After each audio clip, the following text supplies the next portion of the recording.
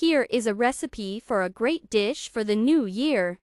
Lamb baked with garlic and mustard will turn out very juicy and fragrant. Meat, with the help of foil, will be baked evenly and we will be delicious and savory.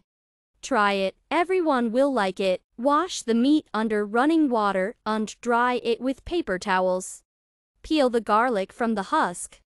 In the pulp, make small punctures with a knife and stuff with garlic.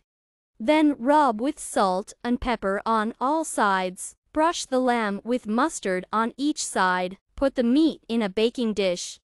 Cover the top with foil and secure the edges so that steam does not escape. Bake the lamb in the oven at 200 for about 2 hours. Remove the mustard from the finished meat. The dish is ready. Chop into small pieces.